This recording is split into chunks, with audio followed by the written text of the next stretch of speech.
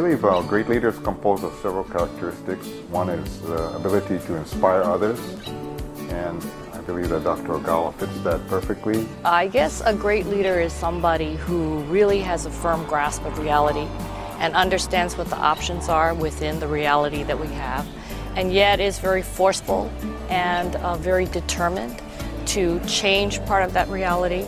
And I think Dr. Ogawa has always done that, particularly in terms of education. As when he started out as leading the Ethnic Studies Department and then now in American Studies. He's always been able to see what the options are and to carry on and actually give everybody else around him the courage to keep trying to change things.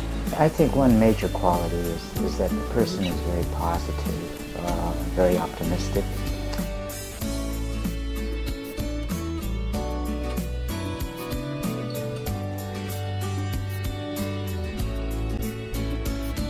He's always been a tremendous facilitator in terms of communicating.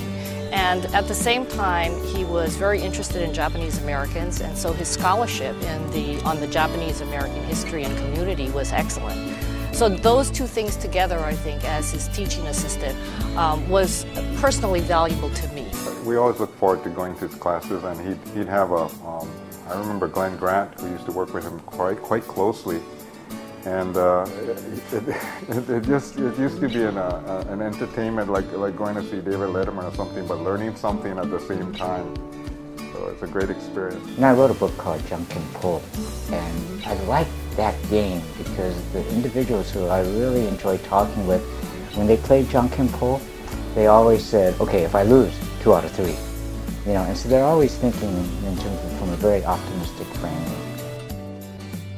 A very humble person, yet a great leader all in one.